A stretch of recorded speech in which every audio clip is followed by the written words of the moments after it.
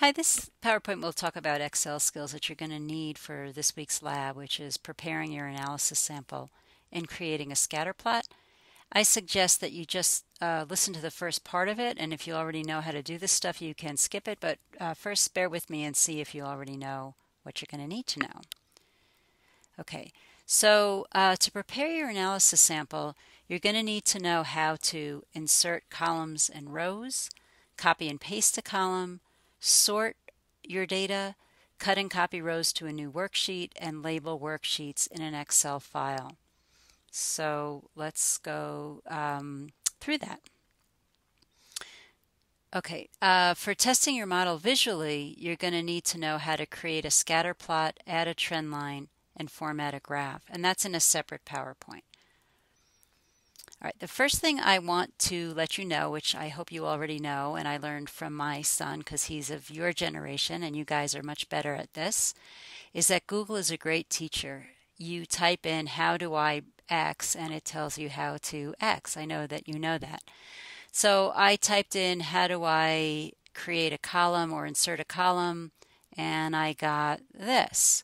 Okay, so this is a great way to, everything on that list you could go back and not even watch me do this because it might be painful, and just look up how to do it. That's perfectly fine. Okay, but let's go back and see. I'm just going to go through the lab kind of with a sample Excel sheet, and you can just see if you know how to do all this stuff. Okay. So the first thing says insert columns and rows. So let's go to the Excel sheet that I'm working on here.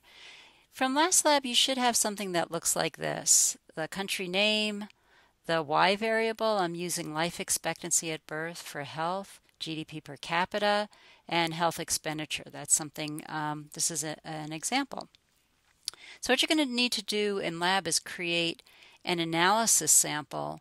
And to do that, you're going to have to get rid of the missing values. So you can see here that Andorra, the tiny country of Andorra, has no data for life expectancy. So I'm going to have to kick them out somehow. Okay, so let me just go back to that PowerPoint and see what I said I was going to do, because I may be doing this in a little bit of a different order, but I'm going to just do what you're going to need to do. Okay, so I'm going to start with I'm going to start with copying and pasting into a new worksheet. So if I put my cursor here and click, I'm going to get that whole thing, and then it's Control C will copy, or I could do Edit and copy. And then I'm going to go down here and add a new sheet, and so sheet 1 comes up. I am using a Mac. The computers in the lab are PCs. It's going to be fairly similar. Okay, and then I'm going to say, I could say edit and paste, or I can just do Control V, which I prefer, and there it is. So it's exactly the same as my original data. Okay, so one of the things that you'll need to do in lab is to rename this. I'm just going to double click on that, and I'm going to call this my analysis sample. And then I'm going to need another sheet for my missing countries, so I'm going to call that one missing. All right, so the analysis sample is going to be all the countries that have complete data for my 3 variables that I need. Okay, so actually I don't need this stuff. I'm going to edit. I'm going to delete that. Goodbye. And then I'm going to highlight that whole row and delete that too.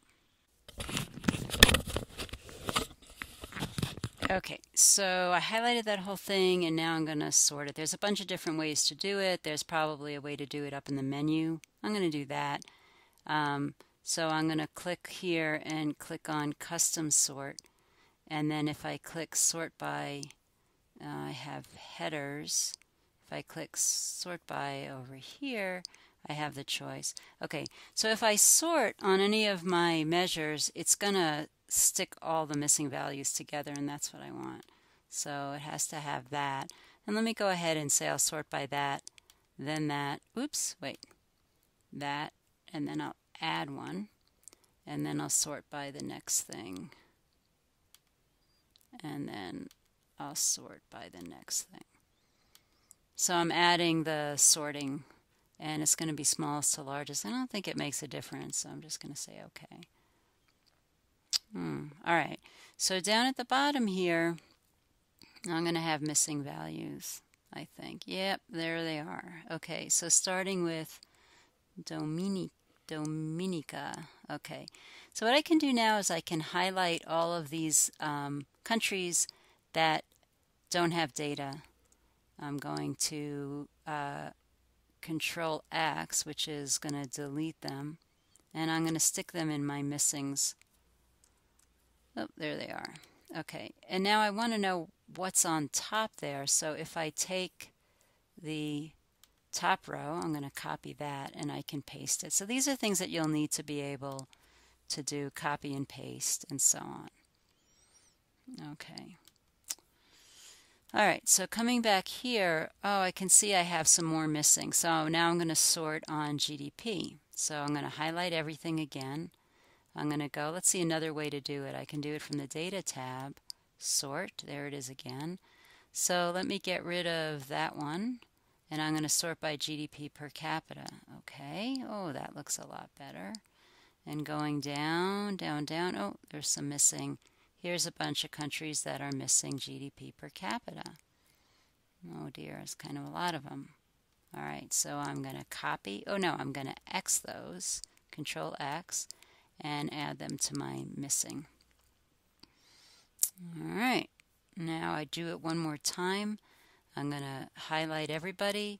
I'm going to sort, and I'm going to sort this time on health expenditure. That was my X2 variable. And down at the bottom, I'm going to have just a few missing. Oh, Hong Kong.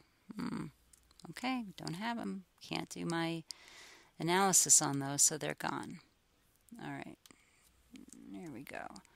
All right, so I have 2 rows here, and that means I have 40 countries that have missing values. That's not too bad. And on the lab, it says how many you can have. If you just have 40, you're going to be fine.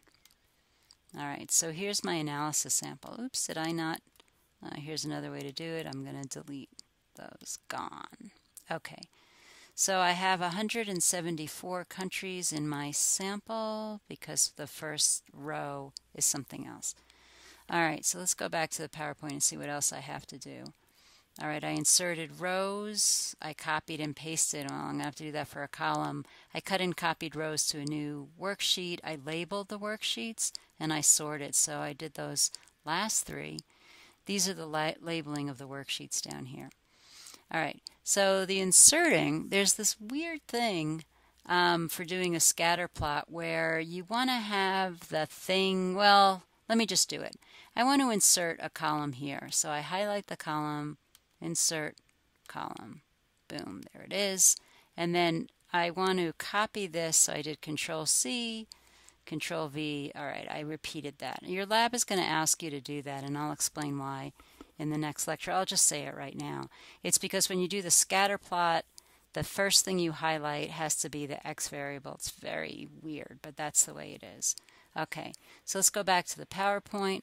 I inserted, I copied and pasted. Great. If you can do all those things, you'll be ready for your analysis sample. That's the first part of the lab. The second part of the lab is going to be to test your model visually, and I have a whole other PowerPoint on that. So this is done. You can look at that PowerPoint next.